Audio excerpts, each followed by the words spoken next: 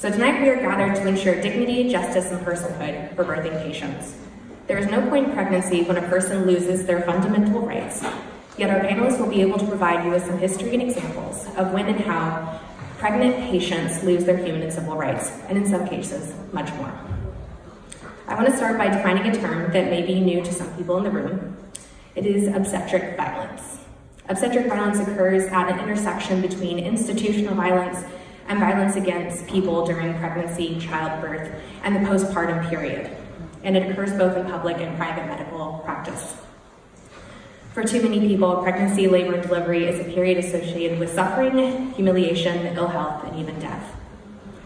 Obstetric violence can be manifested through the denial of treatment, the disregard of a pregnant person's need and pain, verbal humiliations, invasive practices, physical violence, unnecessary use of medication, forced medical intervention, dehumanizing or rude treatment, and discrimination or humiliation based on race, ethnic or economic background, age, HIV status, and gender nonconformity, among others.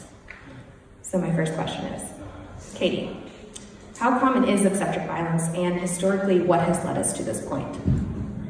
Thank you so much for that introduction and for everything, Kendall. And thank you all so much for coming out tonight.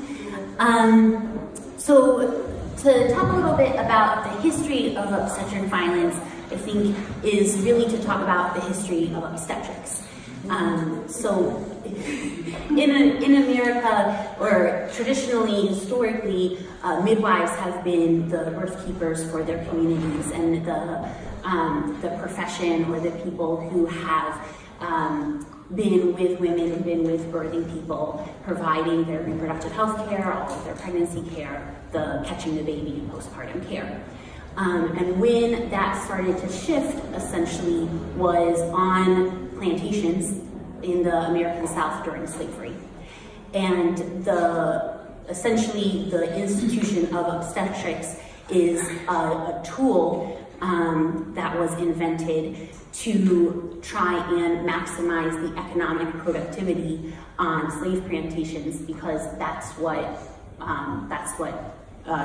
children were. That's what Black babies were in that context, was something that was capital.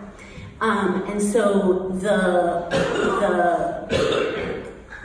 the driving goal and the driving force in the creation of obstetrics was not for birthing people's health and well-being and happiness and fullness and for them to have good experiences. The purpose of obstetrics was to have the most people who were fit for agricultural work. And so I think when we look at obstetric violence today, it is really easy to see how women are not really seen or treated as full humans during this time. And many of the policies, much of the rationale behind a lot of obstetric violence is essentially to coerce birthing people into doing something that the provider thinks is going to lead to a safer outcome. And so it's really easy to see where that mentality of the only thing that matters is the outcome and not how we got there and not who wanted that outcome, and not, it's easy to see that when we understand the kind of what the purpose was behind this medicine to begin with. And I think it's important for us to realize also that, especially in like medicine time, slavery generally wasn't that long ago, and especially in medicine time, it wasn't that long ago. And what I mean to say by that is that right now in 2019, most of the doctors who hold prominence in their field, most of the doctors with power, were trained in the 1980s. And in the 1980s, when they were being trained, the doctors who trained them were trained in the 1940s, who trained them in the 1900s, who trained them in the 1860s, and slavery didn't end until 1865. So really, like, the doctors who are in power now are fourth generation trainees of people who trained and practiced, literally practiced on slave women who had no autonomy, who were not involved in the care that they were receiving. And And because from then until now, we've never really had a period of time where we said like, hey, seeing as women aren't slaves, let's think through how we provide care to them, or how they provide care amongst themselves. How do we do that in a way that respects their full humanity? We've never had that process. And so the second part of the question is how pervasive is obstetric violence? It's everywhere. And I think there, in the birth world, it is much more the norm than the exception to talk with people who have recently had babies, who felt ignored, who felt disrespected, who did not have the birth experience and were not treated the way they thought they should, or sorry, not the way they thought they should, the way that they definitely should. So the spectrum of how that violence plays out is pretty broad, you know, so that could just be like, oh yeah, they weren't really listening to me, but everything worked out, or the second time I said it, they cued in, all the way to cases where women are have forcible surgery against their consent, without their consent, against their explicit wishes. But it's all on a continuum that comes from this space of not really seeing or valuing birthing people as people. Thank you so much. Efe, I'm wondering if you can kind of continue the conversation and talk about where else we see people treated in this way in today's time. Yes, I also want to touch a little bit more on what you were saying, Katie, in terms of where providers were practicing on enslaved women. So I'm not sure if many of you are aware of the history of J. Marion Sims. J. Marion Sims performed surgical techniques on enslaved women without anesthesia that he performed by creating the speculum, things that we're using today, the fistula, which is a surgical procedure that's performed on pregnant women. And so these procedures were practiced on and finalized on Black women and enslaved women, and they were performed in spaces like this where people will come to pay to watch and perform these procedures on enslaved women. So a lot of these practices that we are seeing in our birth and labor and delivery floors now came from that scenario, as well as when we think about how Katie was mentioning the economic value of slaves. Black women or enslaved women were currently having to reproduce. So if you had more babies, you were now more valuable than just a man who was also working in the fields. And so when women were whipped during their slavery, they had to lay their bellies in holes in the ground, so they would whip them on the backs, but making sure that their economic value that was in their wombs was protected, right? And so where we see this happening today is, you know, that obstetric violence of beating on women, performing practices, giving them medication without their consent, sterilizing people. That's what we're seeing in obstetric violence today. We've seen women who go in for, you know, removing a tumor and coming out without their uterus because that provider felt you have too many children, you don't need any children, you're not educated enough to have children, and then we see the repercussion of genocide. And so American medicine for Black women, whether from infant mortality to life expectancy, along with what we call medical racism and weathering. And so the constant racism that you're experiencing throughout the day, whether it be the police showing up at your door because they want to look at the cameras for an incident that happened, or the police showing up at the subways, or you not getting this job, or wherever that institutional racism you may see, weathers at your body. And so when you do finally have children, you are now more high risk because of the stress factors that you experience throughout your life. And that is often passed down generationally. We now know that this lives in the body, and then it gets passed down genetically when you do have children. And so you have this lower quality of care for women, and Black women. We have a history of slavery to financial stability. We think a lot about, well, what happened after slavery? We had mass incarceration, which we have today. So mass incarceration is also for economic value, right? And so we put people in these cells and we have them produce, and then we sell it or whatever we do with that income, right? And then we have other institutions that are having these pipelines to massive incarceration. So we have the NICU to prison pipeline, we have sexual abuse to prison pipeline, we have school to the prison pipeline. have hospital births to the present pipeline. We have high C-section rates that are also for economic value. So what you're looking at is you have women who are in labor, and if you're not laboring in the ways that they want you to, which could be whatever reason, right? You know, the baby's too big, baby's too small, your fluids are too high, your fluids are too low, maybe you're too old, you're geriatric pregnancy at 35, or your BMI is too high, maybe you have an HIV status, maybe you have Medicaid and public insurance, maybe you're in a hospital that's understaffed. A lot of these leads to a high C-section rate. So now this provider now needs to rush your labor, put you in danger. So you're being yelled at, and you're being starved because you can't eat, you can't drink water, you know, they give you ice chips. And so we even, as ready as we know, that evidence-based care practices are not happening, that what the policies that are being constructed in the hospitals are coming from insurance companies who are protecting their value of the economic value of the more C-sections we do, the more inductions we do, the more money this hospital gets. And so that's a little connection with how slavery in terms of mass incarceration definitely connects to institutional birth outcomes, and how Black women are now 4 to 5 times. It used to be 3 to 4 times. So the statistic is rising continuously over the last few years, even with a lot of the activism that we are doing. And so what we're seeing is that these hospitals are still harmful and violent institutions, and we're not addressing that. We're addressing implicit bias on an individual level. Like, we need to train staff about racism, but institutionally the practices and the policies are still stemming from racism and slavery. And so because there hasn't been a truth and reconciliation moment, these things are going to continue to happen regardless of an implicit bias training is implemented.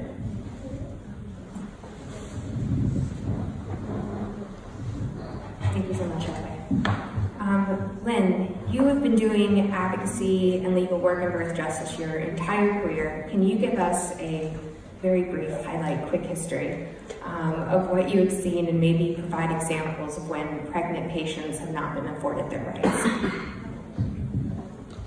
Thanks. So one thing I'd like to do, could you raise your hand if you know somebody who's been pregnant? So like 100% of you know somebody who's been pregnant. And yet what we find is the things that the people who have the capacity for pregnancy need, like reproductive health care and reproductive rights, are treated as sort of this separate subgroup of category of special interests, as opposed to what half the people need in order for their health to be good and in order for the species, for everybody, the benefit of everybody, for the species to survive. How does that happen? And we're a country that was built on the idea that some people can own and control the bodies and lives of others. And I think Black people in particular see that, feel that, experience that every single day of their lives. For those of us who are white, we might only experience it, or experience it for the first time when we're trying to give birth. And then it's like so surprising. Somebody's telling me I can't decide what's going to happen to my own body. But it is, there are many groups of people in this country whose personhood has not been recognized. Some of you might have heard the anti-abortion argument that we have to treat fetuses as persons. And even calling the creation of rights for fertilized eggs, embryos, and fetuses as a personhood movement. I think a real personhood movement is Black Lives Matter. Who are the groups of people who have not yet been recognized as full persons under our legal system? Among those people are the folks who can get pregnant.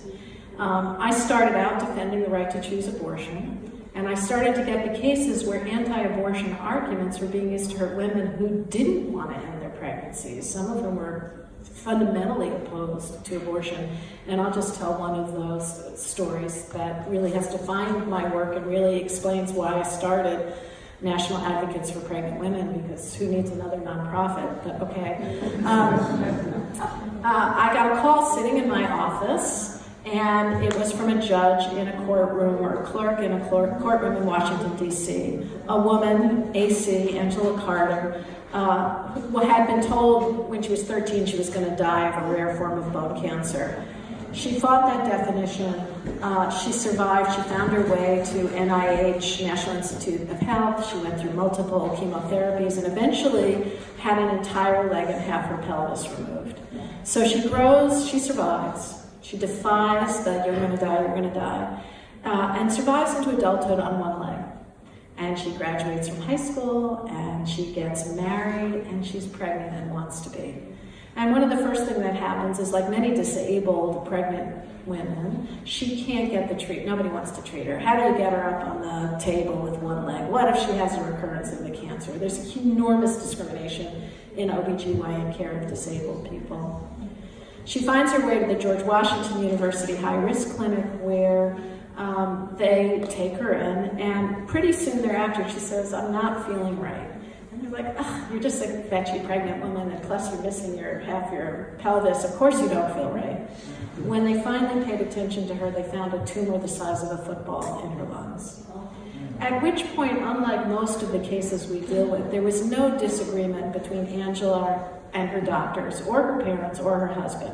They all said, she's 27 years old, she's only 25 weeks pregnant, her decision, which we support, is do everything you can to keep her alive. Radiation, chemo, whatever it is.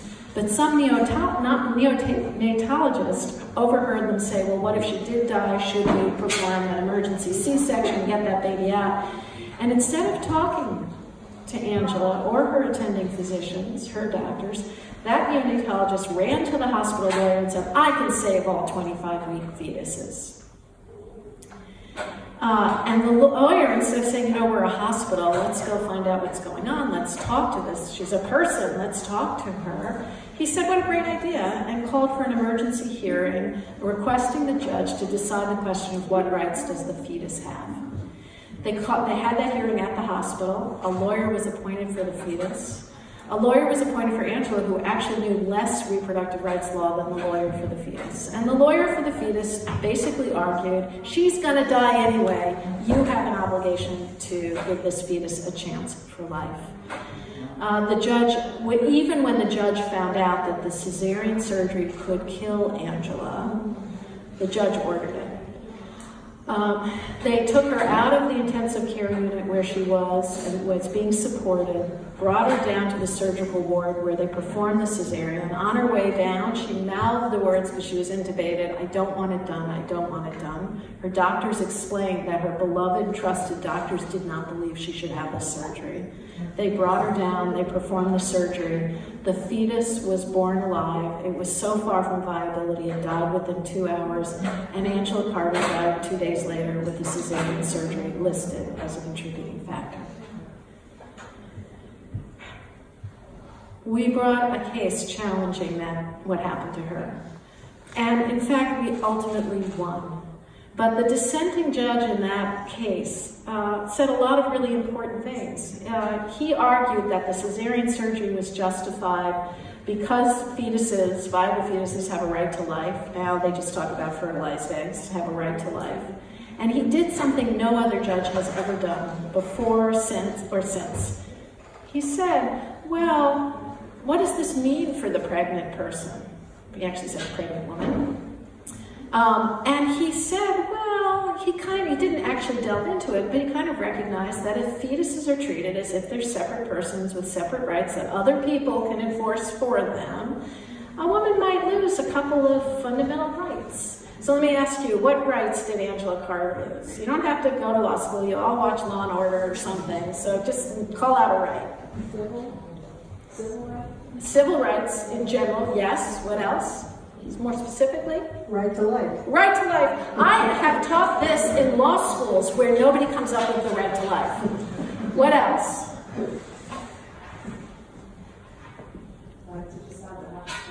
Right to decide what happens to your body. There is a recognized right to medical decision-making and to bodily integrity, which they violated because they cut her open without her consent. Her right to physical liberty, if she had the capacity to escape. There have been cases where they've literally strapped women down to force them to have cesarean surgery. The right to privacy in all of its broader senses, decision-making about whether and when you're going to be pregnant and the outcome of your pregnancy. And you know what the judge said? He said, well, if you become pregnant and you continue your pregnancy, you belong to a unique class of persons. And he also said, if you become pregnant and continue your pregnancy to term, you belong to a special class of persons. And those are persons whose fundamental rights can be deprived and denied. We have not yet, there are many groups of people who are not fully protected by our Constitution. And that judge was the only one who was able to articulate that there is a separate group of people who don't get the protection of the Constitution, and those, or the statutory state bills, patient rights and confidentiality in medical care, and those are people who get pregnant. And that, even though we won the case, that argument those cases keep happening, and one of them has happened here on Staten Island, which is how we all ended up here. But I'll save that for later. Thank you so much. F.A. and Katie, I'm wondering if you all could speak to how, as birth workers, you have both seen obstetric violence play out when you're with your clients and your patients.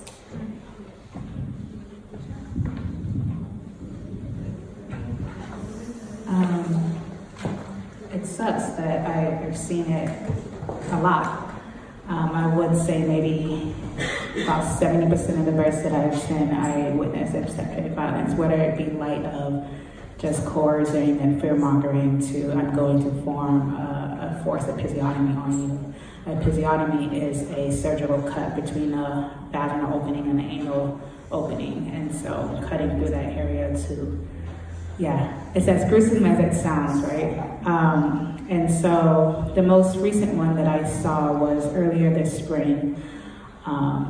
She was a pregnant person from France, and she hired me because she was terrified of birthing in this country.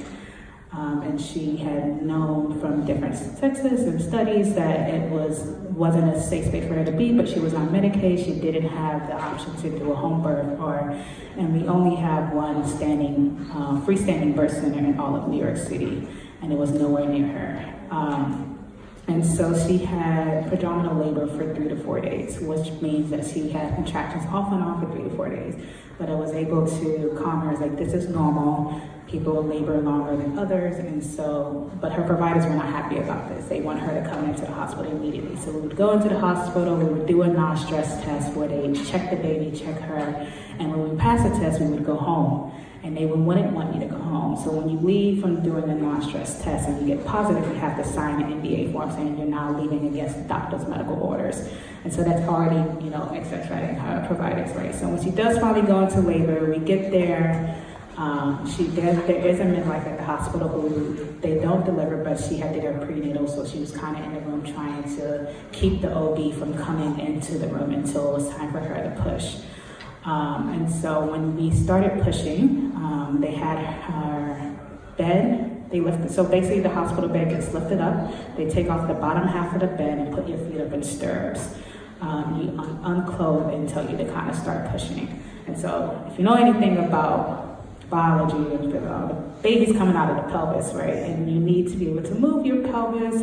There's this bone at the back of your pelvis called your sacrum, right? And your coccyx.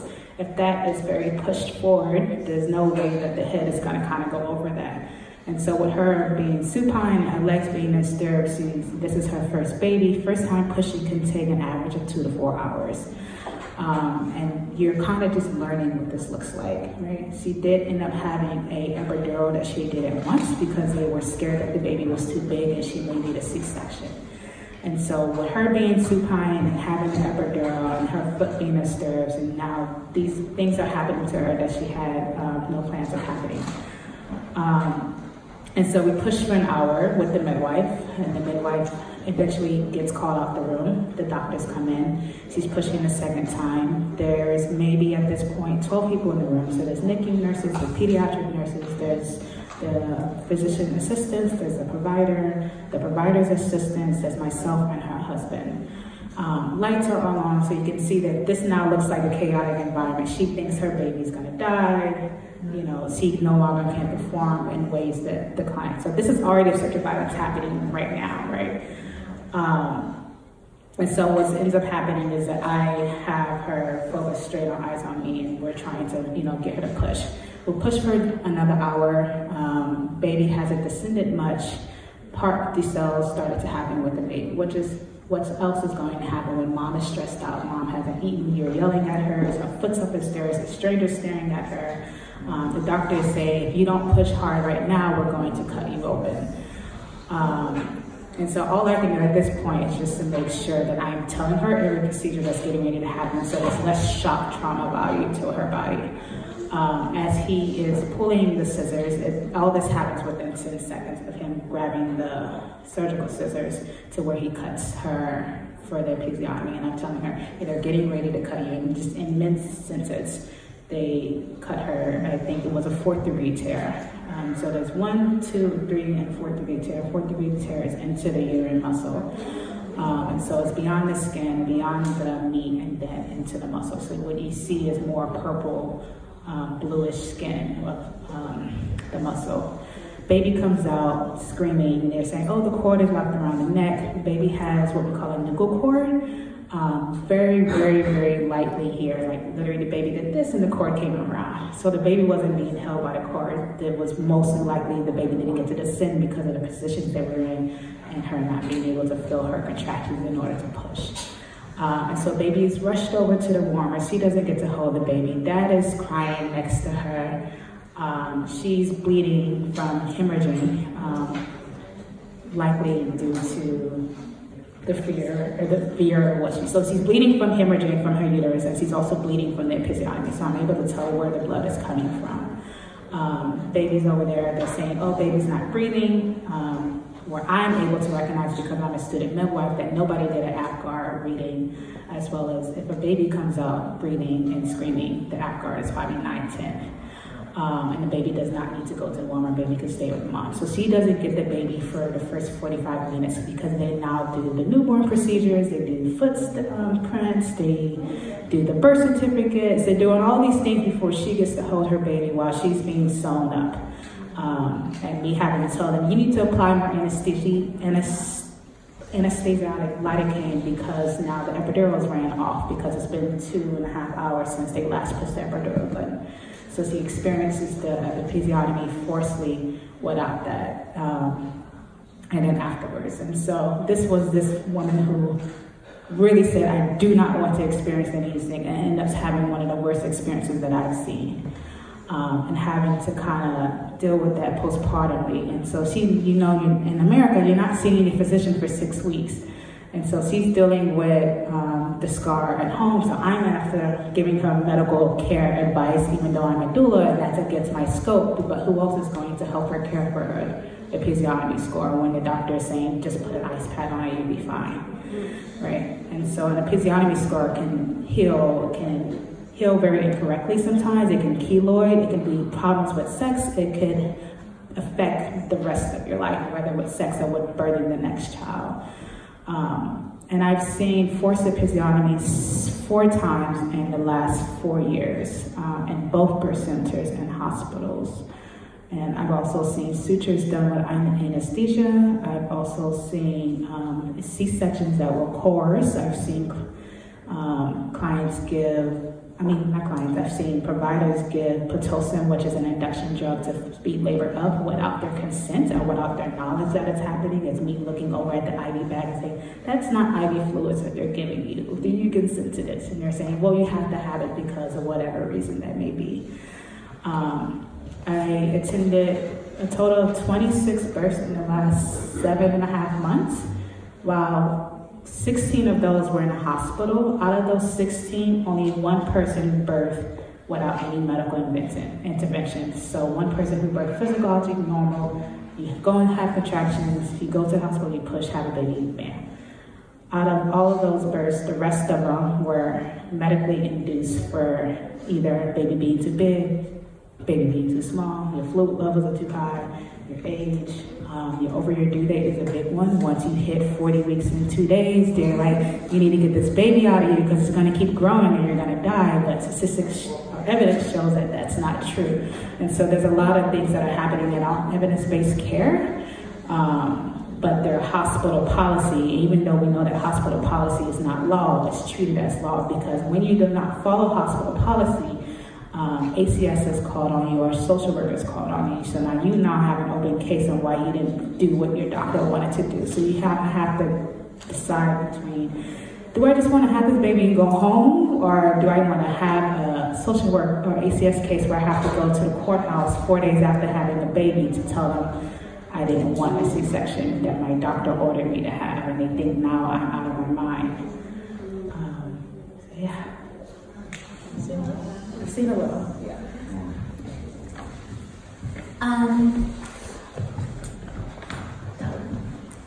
Everything they said, I've seen happen in some capacity. I guess just some vignettes. At Brookdale Hospital in Brownsville, Brooklyn, when I was training there as a midwife, they had a policy to induce everybody at 39 weeks. And I said to the doctor, do you mean a policy to offer induction to everybody at 39 weeks? He said, no, to induce everybody. And I was like, oh, I'm glad I'm a student here and don't work here, because that seems blatantly unethical to me. And he gave me a look and walked away. While I was there, a doctor talked about, we talk about dilatation in labor, so the cervix gets progressively bigger. A doctor talked about stretching the cervix to get it to fully, so the baby would come out. And I said, aren't you afraid you may rip the cervix if you did that? And he said, oh, well, if I rip it, I'll just sew it. And like, that was he didn't hold any malice in his heart towards that person. I think in his head, he thought he may be doing her a favor by trying to speed labor up. But still very clearly no baseline respect for her body, her bodily autonomy, the fact that maybe it's not a insignificant deal for her. Just because you can sew her up doesn't mean that it's not a big deal for her if you rip a part of her body. But I also want to talk a little bit about some of the obstetric violence I have perpetrated, because I think it is really important to understand, doctors and nurses are not going into their profession because they want to treat people poorly. And I think it's really important to understand kind of the mentality and the culture at hospitals that contribute to this. So what I can think of clearly is that when I was working as a labor delivery nurse, I did not ask consent before I did vaginal exams. So I would normally say something like, I wouldn't be like, vaginal exam now, like I wasn't mean about it. I would be like, it's time for your vaginal exam. Or your doctor asked me to do a vaginal exam. Can you lay down? That's not asking consent. I was informing them that I was about to put my fingers in their vagina, not telling them what's going on and why we want to do this exam and what that information can get us and what the risks are, the risks or benefits by foregoing it. And the reason why I didn't ask consent is a lot of, first is when I was trained as a nurse, I was not trained to ask for consent. I was trained to, they said, we need a vaginal exam on room 3, go do a vaginal exam on room 3. And so, oh, okay, like do a vaginal exam on room 3. That was the mentality that I was trained in. There were times where I would say, I'm going to do a vaginal exam, and the patient was uncomfortable with that. And because I went into this field, because I'm a nice person, I want to treat people, and I say, oh, okay, well, let me tell your doctor that you have concerns or that you don't want it at this time. And that would instigate a 20 or 30-minute conversation with the doctor where I'm the bad nurse because I didn't get the patient to do the thing they wanted the patient to do so they could manage the labor the way they manage all other labors. And even after I had kind of for my own reasons, really engaged in reproductive justice work and got involved in activism and started being in the spaces that talked about things like asking consent and obstetric violence. At work, I was in no way supported to be able to approach this as if it is a conversation that they can opt into or out of. So, if I'm assigned 3 patients, and I can only really be in the room for 5 to 10 minutes, because after that, it's been 10 minutes since I checked on that other person. It limits the way you think about approaching the patient. It limits, what if they want to have a 20-minute conversation with you about this procedure and you don't have 20 minutes? So I think it is important to, so I think it's to understand how pervasive it is. Also looks at the culture that we are training healthcare professionals, the support, the resources they have to act appropriately, assuming they want to, that often that isn't there. I also want to add, sorry, I'll be brief. I also want to add that when doulas are in the room and something like this is happening, if we stand up, or we're loud enough, or we're like, our client has rights, we get kicked out of the room, right? And so there's a lot of narrative that we need doulas in these hospitals, but these providers do not want us in these hospitals, and they have the final say so.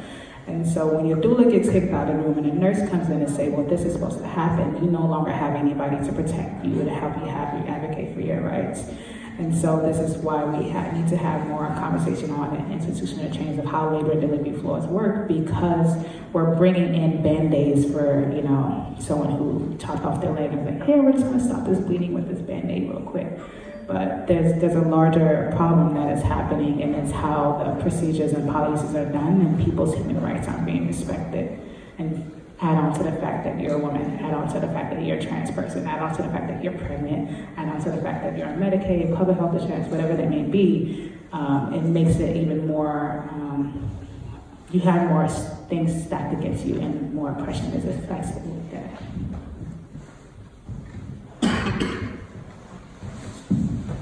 So Lynn briefly touched on this earlier. You all may have heard of a very widely publicized obstetric violence case that happened right here on Staten Island. In Northwell Health, Staten Island University Hospital, when doctors forced Reproductive, a woman with decisional capacity, to undergo cesarean surgery against her will and without her consent, taking away her right to bodily autonomy and medical decision-making, which in fact means that the hospital did not see Reproductive as a full person under the law. So Staten Island University Hospital's doctor did this using an unethical internal hospital policy called managing maternal refusals, which is just as awful as it sounds. And as the recently released report on violence against women from the United Nations in July states, when practiced without a woman's consent, cesarean surgeries may amount to gender-based violence against women and even torture. So Lynn, my question for you is, how common are internal hospital policies like this? Well, it's a limited question, and I have so much else to say. Say it. Say it all. I just want to share my own learning experience. So when I started to get educated about midwifery and doulas, I learned so much about pregnancy that I didn't know. And so, gravity is this thing that helps things go from up here to down here. So positioning while you're in labor is very important. And after I saw the movie The Business of Being Born, which is the best movie on over-medicalization of birth, I think you can access it online. It's the best one because for now it's basically the only one. It doesn't deal with a lot of important issues, but it does have, for example, every doctor they interview, they said, have you ever seen a non-medicalized birth? And they'll go, no. So after I got some education from colleagues and friends, if I was watching a TV show with my children and somebody was laboring in stirrups on their backs, I'd start screaming, not on your back, not on your back. So they're very embarrassed to go to movies with me. And I just want to say, if the hospital policy is to induce at 39 weeks, it's my understanding that the March of Dimes created a campaign called It's Worth the Wait. Because inducing labor at 38 and 39 weeks is called late prematurity. And there's actually important things that are happening when the baby is still on the inside during that period of time.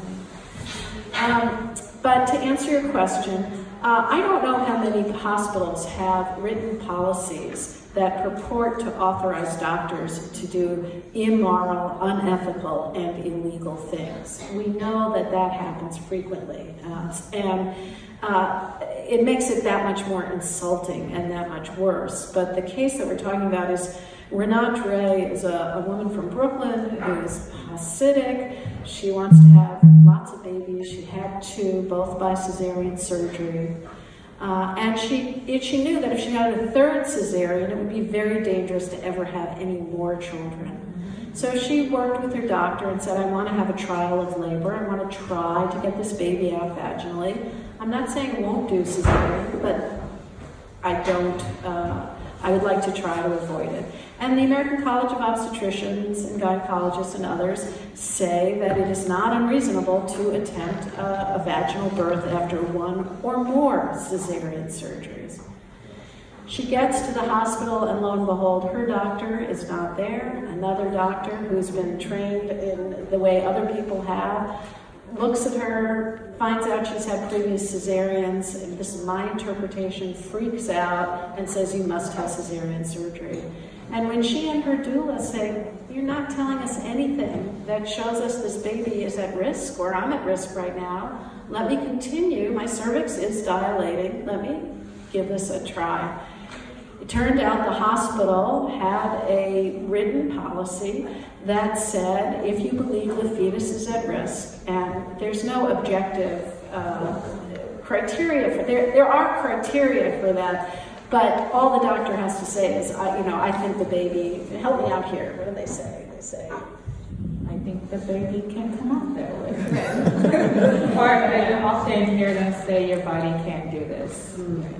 So the policy says if a woman refuses and you think the fetus is at risk, you can force her to have that surgery. And by the way, you don't even have to go to court to get a court order if you think it'll take too long. Just as long as 2 doctors and the hospital lawyer are notified, something like that. We can get you a copy of it. The Staten Health Department, years later, has now said that it violates the Patient Bill of Rights. The problem is that determination has not brought about justice for Renate Ray, nor ensured the respect, dignity, and proper health care of other women in New York City or New York State. And what's fascinating is the hospital's lawyers, the doctor's lawyers, the arguments they're making are shocking. And frankly, at this point, the lower courts in New York are agreeing. And the kind of arguments they're making are, well, the Patient Bill of Rights doesn't say it includes pregnant women, so they're not covered by it, which requires notification and consent. The Department of Health apparently doesn't agree with that, but we have still not seen a new policy, nor has Northwell, which has 25 or 27 hospitals, responded to us thus far to tell us what their policies are in all of the other hospitals. The doctors wrote in the patient's record, patient has decisional capacity, we are overriding it. Now the problem for most women is they're not honest in their medical records, so challenging what happened is very, very hard, and it's hard to document what happened. Also, after you've gone through something like that, the first thing you don't want to do is call a lawyer or call an organization that's going to ask you to relive this and go through it. So it's very hard to get the documentation that's needed. So you don't have to have that explicit a policy for these to be the policies. I mean, just if you have a policy that says you have to induce labor at 39 weeks, to me, that's the same thing. It is something in place that has nothing to do with an examination and evaluation of the woman herself or engagement with her about what she wants. And labor-inducing drugs cause a very painful labor and often speed it up and result in unnecessary cesarean because you're now in so much pain and so much stress because of the labor-inducing drugs that they want to get the baby out. So we are continuing to challenge and support the challenge that Renate Ray has brought. But this happened 8 years ago. And so fighting for any civil rights, for any human rights, is a long-term battle and a very stressful one for people who are already very stressed out, which is why I'm so happy to see all of you here. And I'm sure Lynn would be very happy too. Absolutely. So we are about to wrap up the panel part of the discussion, but we do want to field questions from the audience because I'm sure you all have some. So we passed around a piece of paper and the pen. Please feel free to keep the pen. But Sean, can you give a little wave? If Sean's going to come around, if you're done with or in fact, if you have a question for one of our panelists or just the panel as a whole, if you could just hold it up, well, Sean will come by and pick it up from you. Yeah, either works. Just hand it out or pass it along or whatever we need to do. But before then, while that's happening, I do have one last question for the panel, and perhaps we can start with Katie. What steps can we as a society make to stop obstetric violence and maternal mortality? Thanks. So the idea that I have been working on and that has been a part of the conversation in reproductive justice circles and was the theme of this year's Decolonized Birth Conference, is looking at models of transformational justice to approach obstetric violence. So thinking about a process of truth, reconciliation, and reparations to address what is going on. So I think that is important so the two ways that would look like and why they're both important is most of the scholarship around truth, reconciliation, and reparations in the United States is, I don't think anyone has written specifically on using it to address obstetric violence, but really using it to address the fact that we had chattel slavery in our country for 150 years and have never had a meaningful conversation as a country of what does that mean, and how can we do right by people who were harmed through that institution. So I think that the fact that it is Sadia Hartman is the scholar who talks about the afterlife of slavery, and I think the way that we see obstetric violence is a manifestation of the afterlife of slavery, of the fact that we have not put that to bed. And so, but we haven't dealt with it in any meaningful way. So I think as a nation, we really need to think of how do we address the racism that has always been with us? How do we address the male supremacy that has always been with us, so that we don't continue to have century after century of disparate health outcomes? And then also using that to specifically address obstetric violence. So if you were to have a bad birth outcome, or if you were to experience obstetric violence when you give birth, instead of, right now your options are essentially you can sue, or you can become a full-time activist, or you can do nothing. There's not a lot of room or space for people who may have experienced someone being rude to them, or a medical error, medical coercion that didn't result in a terrible outcome. Our legal system has nothing to say or do for those cases, and there's really no options of recourse. So what I'm dreaming of, what I'm imagining is essentially tribunals that call in the entire obstetric care team and everyone who was involved in somebody's case. The providers would be paid to come in, so it's not like tacked on to their work. And they would be kind of forced to participate in conversations about what happened and why did it happen, and what was going on in your head when you were doing and saying that, and having a conversation with somebody who understands bodily autonomy and consent and reproductive justice, and have a conversation with them to really help them understand their actions in light of what went on that day or in that experience, and with the understanding that it is almost never so cut and dry as like I woke up one day and decided I wanted to be mean to a pregnant person. So for example, if I got called into it, like instead of me getting called in, so nothing happened when I didn't ask consent for vaginal exams, because what would have a patient done? That you're not going to sue a nurse over that. There was no way for them to get in touch with me or my boss to talk about what happened and why. So if we had some kind of process like this, it would give providers space to understand the context of their actions and to change and reform. And it would also provide a measure of accountability where if like, this is your 10th time being called in to a truth and reconciliation, so maybe this isn't your field anymore. And that it would be run by people with power to force providers to change or to leave. And it would also give an environment to look at kind of the root causes. So again, like I wasn't not asking consent because I didn't care about getting consent. I wasn't asking because I didn't understand what was going on, because I had pressure from my superiors to behave in this way. And I think,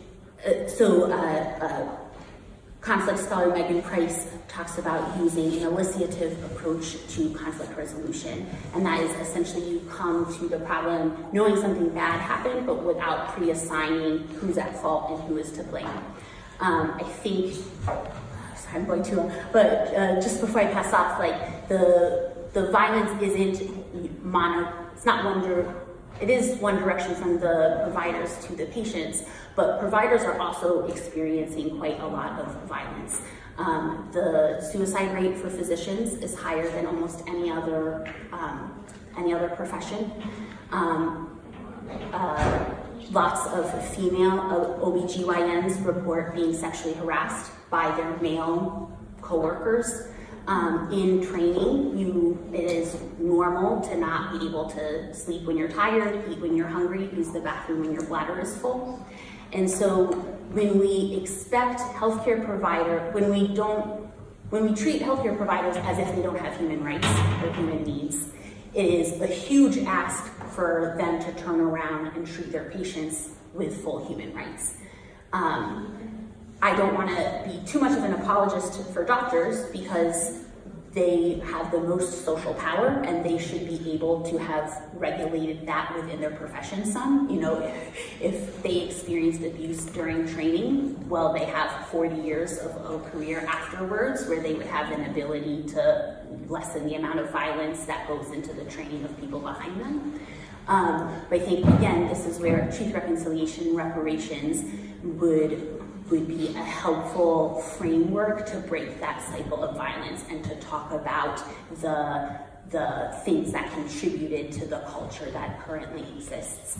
And when it's out in the open and when all of the contributing factors are addressed, then I think we have more of a hope of getting somewhere.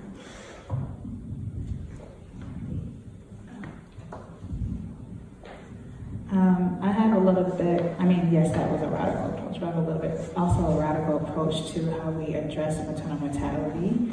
And for me, it's if you can, or we create an environment where women or pregnant people have more options to birth outside of the hospital.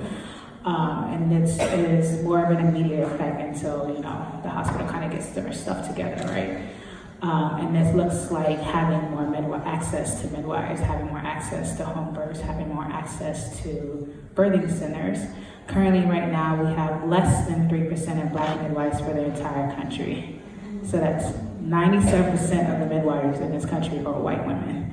And so what we know about culturally consequent care, and we know about the history and all of that so forth, if we're finding Black women are being affected, Indigenous women are being affected, and people of color are being affected by statistics, why would they find that a white midwife would be safe, right? And so the issue that we have less than 3% of Black midwives is because we have this history of Black midwifery being eradicated in the earlier this century, where we had obstetric violence obstetric care became normalized where women were going to hospitals. But before that, people were going to the midwives in their community. And so almost all of this country was birthed by a Black midwife at one point before we entered into obstetric care. And the way they got rid of those midwives was by telling the community that your midwife was dirty, your midwife was going to kill your baby, your midwife is not safe for your family.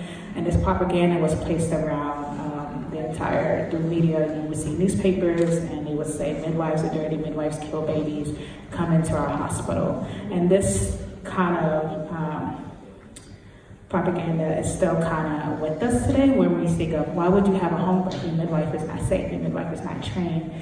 And the first thing people think of is, well, what if something goes wrong? Because we think midwives are not educated into hoping something goes wrong. But there's also things go wrong in the hospital and you tend to not make it out alive, right? And so I would like for us to have a more conversation about what does that look like to have more midwifery care. There's tons and tons of studies and articles that show that midwives in your maternal care means you have better outcomes, means that you can have a more natural process to your birth, as well as the rest of the world has midwives. And so why are we so behind if we are such an advanced country and we don't have maternal care? The statistic of Black women being less than 3% of being midwives has a lot to do with the eradication of midwifery, but also our midwifery schools do not have, the institutions are not really supporting Black midwives, if you can think of that. But any undergrad degree is not really supporting Black midwives. So that looks like what many students right now who are student midwives, including myself, we're having to fundraise, either do GoFundMe or like doing parties and so forth to fund money for us to leave our states, leave our families to go to other schools around the country, because maybe there's like 5 schools that are safe for us throughout the country, right? And so having to raise money to go to these institutions. So it can take you 5 to 10 years before you become a licensed midwife to go back to help your community that you came from. And it makes it more difficult. And so many people who, and this is also for white midwives, but you have more access if you have a trust fund, if you have savings, you have family, you have someone who can watch your kids, you have a husband, you have a partner who says, oh, yeah, go learn to be a midwife in 2 years and come back and we'll support you while you're doing that. But many Black families and Latino families are not able to support that. And so we have harder issues to become midwives. So while we're dying in these hospitals and we're telling people, oh, go get a midwife, and where do we go get a midwife from if our midwives aren't supported to become midwives? As well as the current licensing midwives in New York City or New York State aren't paid equitably as our OBs are paid. So an OB gets paid anywhere from $8,000 to $11,000 per birth. A midwife may get half of that. Medicaid often offers $2,000 or less. If they pay at all, they often pay 3 to 6 months after that person has already, had their child, where the OB may get a direct deposit the next day.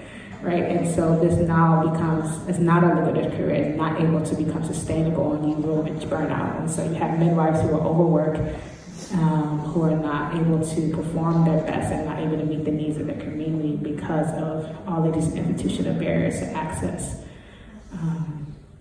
And so when we're talking about maternal mortality, we're talking about, well, how come they just don't go to birth centers and home births? We have to also look at institutional life. Who are those going to be the providers? How much do birth centers cost? Why don't we have public funding for birth centers when we have public funding for hospitals? Why is there only one birth center for all of New York City? And if you're aware, that birth center has 3 bedrooms, right? And it's run by an OB, and it has very strict how you can birth here or not you can birth here. And so pregnant people do not have other options. So we're kind of stuck in this cycle where, okay, I am scared to give birth in America. I'm scared to go to this hospital. Where else can I go? And you start to do your research and then you realize I can't afford a midwife. I can't afford a home birth. I can't find a midwife. My home is not safe. My birth center is too far away. I have to deal with obstetric violence in order to have my child because of the way the system is kind of set up. So yeah, find a Black midwife to support. So I love these answers. part of what I've been thinking a lot about and why I formed National Advocates for Pregnant Women is the recognition that there aren't two kinds of women, women who have abortions and end their pregnancies and women who have babies. They're all the same women, just at different points in their lives. More than half of women who have their first abortion are already mothers. And by the time women are in their 40s, 84% of all women have gotten pregnant and given birth.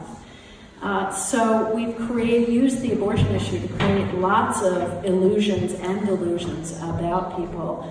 And one of the things that I think we need to do is to bring movements on behalf of, for people who are focusing on the birth part, to join forces with those who are defending the right to end pregnancy. Because everybody's just advocating for the same women, just at a different moment in their lives. And I want you to think about this. In New York State, or New York City, it's not true of most places in the rest of the country, we have more abortion clinics than birthing centers. And that's not because we're less in favor of birth, it's because of how we prioritize what we have, because in the middle of the country, you don't have either. There are no abortion clinics, and you can't access OBGYN care if that's what you want, and there are limitations on accessing midwives as a result of various laws. In fact, there's a new, this is the perfect model, Memphis Choices, a clinic that provides abortion services in Memphis, is opening the first full-service reproductive health care center that has abortions and births. And they're going to see the women through all of their reproductive lives instead of putting people over here. And it's the same issues, again, at different moments of people's lives. And another way I want to point out that things connect, in the Renat Dre case and other cases involving forced cesareans, one of the arguments the hospital made and the lower courts in New York so far have made is, well, if it's illegal to have a late-term abortion and kill your baby, then a woman who refuses cesarean surgery late in her pregnancy could also kill her baby, and that has to be illegal too. So they take the anti-abortion arguments and turn them and use them against women who are simply trying to have an unmedicated vaginal birth.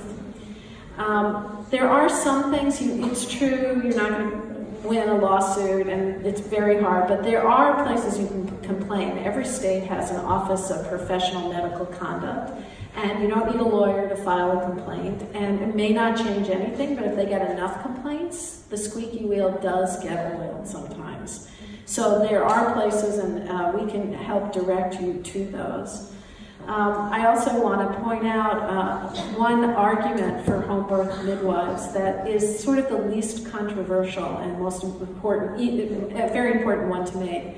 And that doesn't flip out the docs as much, because they often get very defensive. Oh, and they get defensive. Not only, the reason abortion became criminalized in the United States, right, because the white men who were creating the profession of physician wanted to put their competition out of business, black and white midwives, who also did abortions. So they went to their brothers in the state legislature and said, outlaw abortion unless we say it's necessary.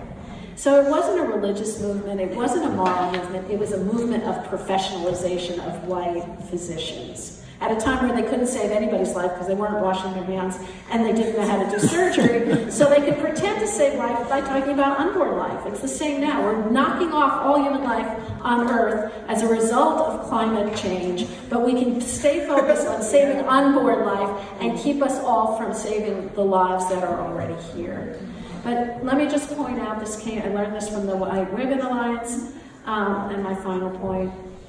What do you do when there's a disaster? When Hurricane Katrina hit New Orleans, where did women go who were in labor? They couldn't go to the hospitals. They were shut down. And guess what? The doctors didn't know how to deliver babies without electricity. So the only people who could provide support to the women who needed birthing support were home birth midwives. So I say we need a lot more of them, and we should be supporting them. So thank you. I'm just going to steal the microphone for a second. just to paint a picture of what Effie and Lynn so beautifully described with more midwives, I think in a sentence or in 60 seconds, what birth would look like, or what matriarchal midwifery would look like. That's a term coined, I think, by Helena Grant, who's the director of midwifery services at Woodhull. But essentially, a midwife can catch about 20 babies a year without getting burned out. So we don't want, if somebody's awake every night of the week, they're going to be rude to you because they haven't slept. So kind of quintessential to having a caring, respectful birth team is having a birth team that your birth is special to them because it is special, because it's not the 15th one they've done that week. And they're not tired from the million other births they've been to. So if midwives catch about 20 babies a year to a month, you get a vacation for 2 months, then you would start seeing your midwife when you first got your period, and if you didn't like her and didn't trust her, you would have a decade to find a new midwife who you did like and trust. And when you went into labor, because in this world where capitalism has been dealt with, and so it's not nearly so extractive or it doesn't exist anymore. So when you go into labor, anyone, your family or friends who you would want to be there to support you would be able to join you because they would have a month of paid leave to be your support person.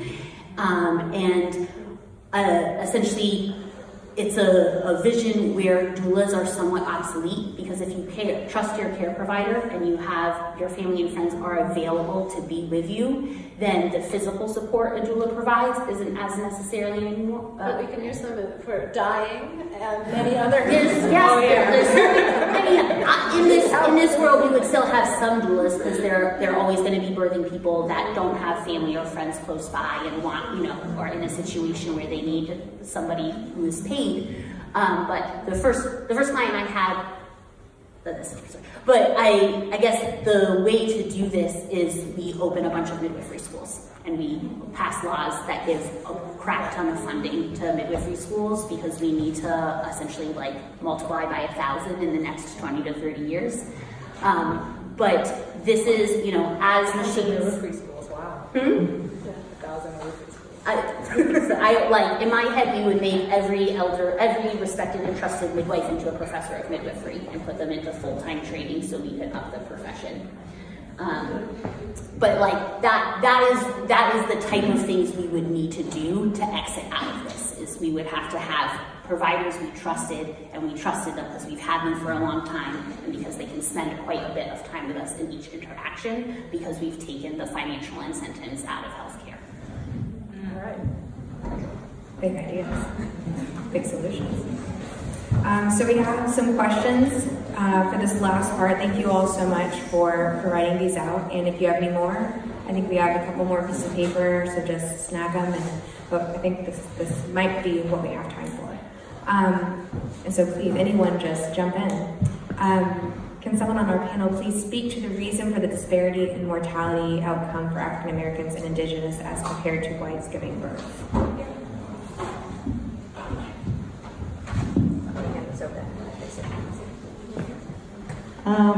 Very brief, short answer. It's called racism. Racism in our daily life. So I talked a little bit about weathering earlier, but there's also institutional racism where policies are created based on race. And racism, there's also things that you've heard of not being listened to because you're Black, you feel more pain because you're Black, Mexican women have too many babies, or Indigenous people, or they don't speak our language, they not care about our culture. All of those are racist issues that cause the statistics. So when you hear people say, well, why are you dying? Is it genetically something happening? Do you not have enough money? When you think of, I don't know if y'all heard of the case of Serena Williams almost dying during childbirth. That is someone who almost everyone in this world knows, right? And who has lots of access and lots of power, and still had to fight her way to make sure that she stayed alive, right? And so when we know that money wasn't an issue for Serena Williams, celebrity wasn't an issue for Serena Williams, her having the best healthcare providers was Serena Williams, but it was someone who said, oh, you're fine. And there's that constant, like what Katie mentioned, and her also performing assertive violence is because that's how they're trained. And so when you are trained to ignore Black and Indigenous and brown people, you're not going to see your implicit bias that is happening, or you're not going to see that subconsciousnesses when it's happening unless you're being called out on it. So yeah, that's kind of why we have the maternal mortality outcomes that we do now. And let me just add, when people were trying to explain Black maternal mortality, they really tried so hard to blame it on things like they must be using drugs. And that's absolutely untrue. And one of the things, we do a lot of cases where women are arrested in relationship to pregnancy and drug use, even though none of the criminalized drugs are pregnancy-ending drugs. And what I've learned from talking to experts is it turns out, and why weathering and racism are the explanation, is really there's pretty much almost nothing a pregnant woman can do once she gets pregnant that has more impact on the outcome of her pregnancy than her life course leading up to becoming pregnant.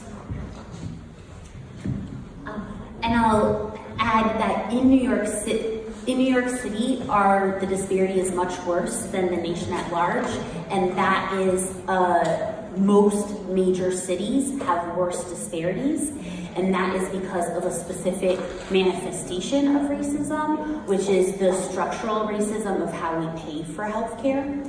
So in Brooklyn, we have 10 hospitals with maternity services, and the 3 hospitals that serve predominantly African Americans or predominantly Black people, Kings County, SUNY Downstate, and Brookdale Hospital, which have a 70 to 90% of their patients are Black.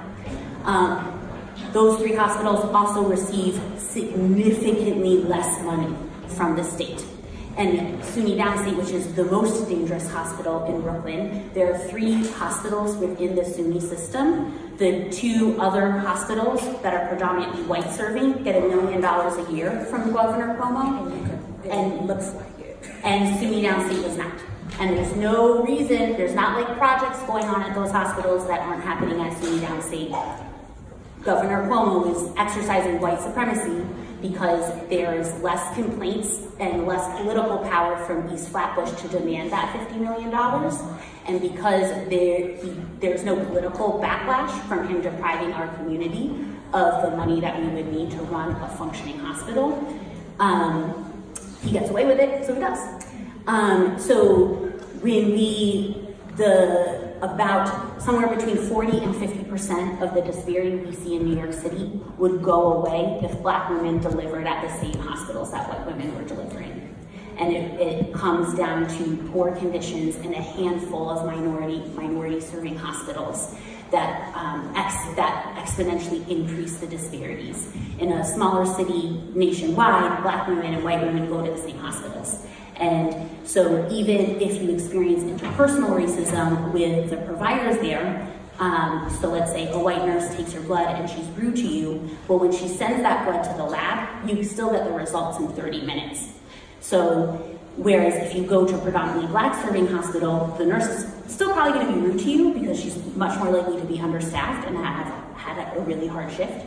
But then when you send the blood to the lab, it takes 4 hours to get the results back because the people who were supposed to be working there got laid off because we don't have enough money. And so I think it's important to realize when we say racism, we don't just mean a white person being mean to a Black person. That it is a hierarchy of human value that it expresses itself in structures, even when that was not necessarily, or may not have necessarily been the design intent, but when the outcome is the systemic defunding of Black serving hospitals, it is still racism. Thanks. Thank you. We have one more, lots more questions, but another question that we have is what can pregnant people do to prevent violence during labor, or what can they do if they were victims of obstetric violence? And I'm going to tie this one in with if you feel that your rights have been violated during childbirth, how much time does someone have to seek legal help if they see that there are grounds for legal action? So kind of what can you do to prevent it, and if it's happened, what's the next step, and how much time does one have? How much time do you have for seeking? I think it's me. So, I'm not a medical malpractice lawyer, but for example, Staten Island University Hospital is a private institution. If it had been a city or state hospital, I could have brought my expertise under the Constitution, but because it's a private hospital, it's a private medical malpractice case. And if you are injured, if they cut you open without your consent, that's a battery, and you only have 1 year to file your complaint on that particular claim. And if you were not severely injured and your baby wasn't severely injured, you're going to have one hell of a time trying to find a malpractice lawyer who will take your case. Because our system does not value pregnant women and what they suffer, they're like, well, there's just not going to be any money in this, and it's too hard to bring a case. It takes years. So, and that's what happened to Renate. She could not find a lawyer until the first year had passed. And there were many other violations of her rights. And those cases have gone forward, but you want to do it very quickly. And what to do when you're in labor, that's a challenge because you're incredibly vulnerable in that position. Having a doula, having family there, I think it may be most important to try to suss out what your hospital, what your doctors are typically doing, and try to be prepared for that. So it's really tough. I think you might want to. I'm not sure about the legal side, but I will say that you do have right to say no to anybody and everybody who comes in your birthing room. So if you don't want that OB, you don't want that nurse, you don't want the anesthesiologist, you can say, I no longer want service from you. And they need to chart that you no longer want services from them. So you have the right to fire your providers. You have the right to walk out of hospital when you're 8 centimeters and getting ready to push to go to another one, or to, figure out what that may look like for you. It is very difficult for me to get clients to do that because, you're thinking of your baby, right? But if you are aware that you have the right to say no at any point, regardless of the consequences that they're going to meet you with, the complications that they're going to meet you with afterwards, it's always better to kind of say no in the beginning than to have the procedures done and then to try to fight for it afterwards. Evan, can you take us out and with that one last question? Yeah.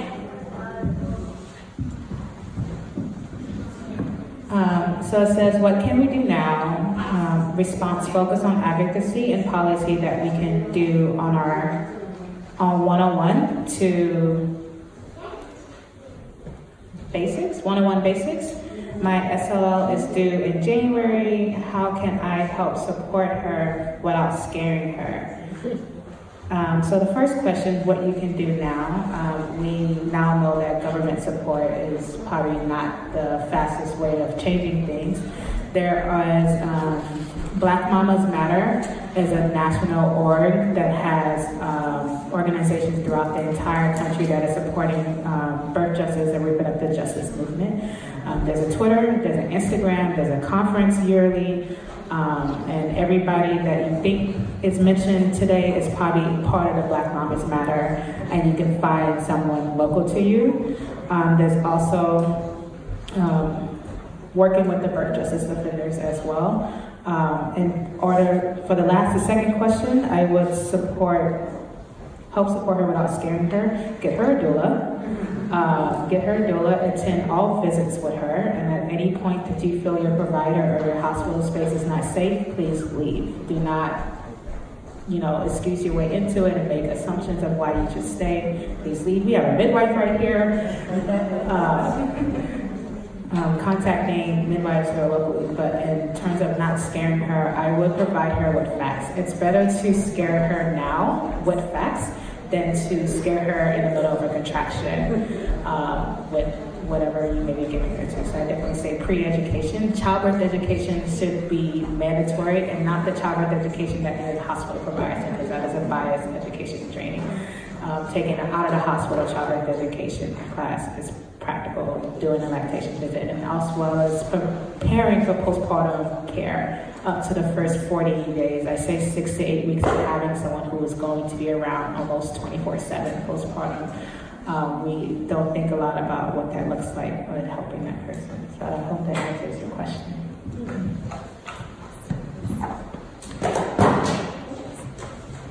Let's give a big round of applause.